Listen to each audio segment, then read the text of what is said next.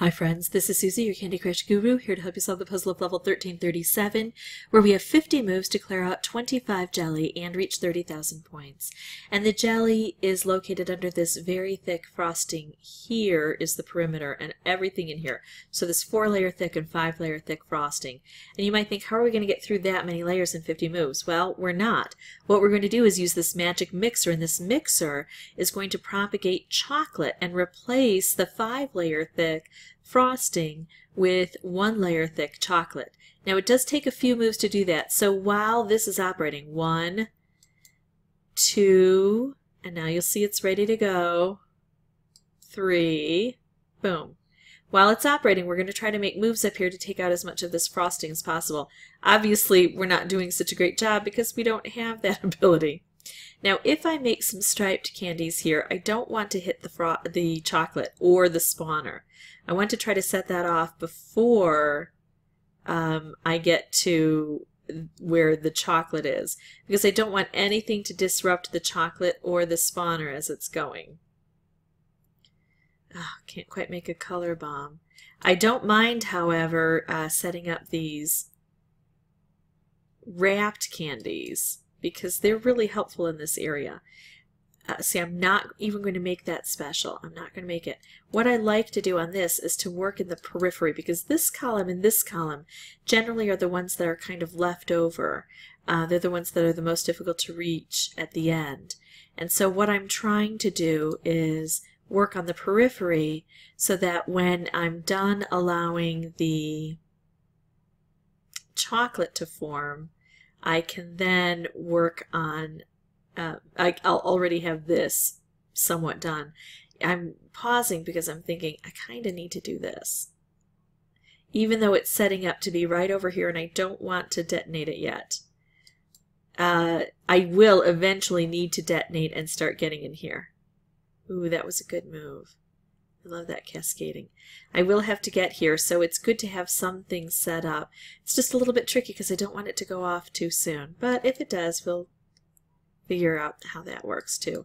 So now see all of that 5-layer thick stuff that's been replaced? I kind of love that.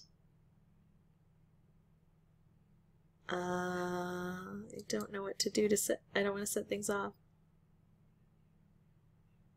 Okay, that's okay. Okay, so now I think it's replaced quite a bit of it. I still have some more to get to along here, but that's okay. I'm going to work on that on my own. What's going to happen if I don't take care of this next is this chocolate's going to grow up to here, and then it's going to consume what I've got set up. So I've got 32 moves now to take out as much of the chocolate as I can, and to take out the spawner now that I've decided I no longer need its properties, and to remove as much of the frosting as I can that's blocking the jelly. Now, if I can't make a move directly against this, which I can't, then I'm going to be setting up moves that I can make to take out that spawner.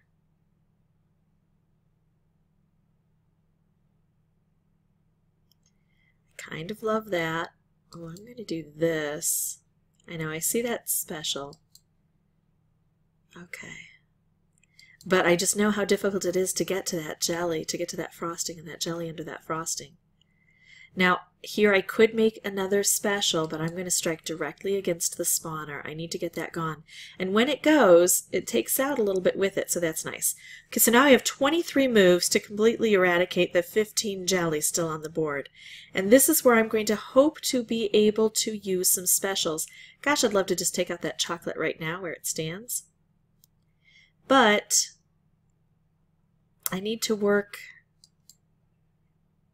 more on the frosting that's in the way. And I think I'll be able to get rid of that chocolate. Oh, I can almost make a color bomb here. Could I drop that down just one? Probably. Let's do this. Oh, I got a different color bomb. Now, can I match this color bomb with another special? That's what I want to do. Oh, let's make another color bomb. Huh. I don't know what I want to do. I have almost too many options here. I'm going to go ahead and take out all blue. It's going to concentrate the colors. It's going to get me down here. I was hoping it might allow me to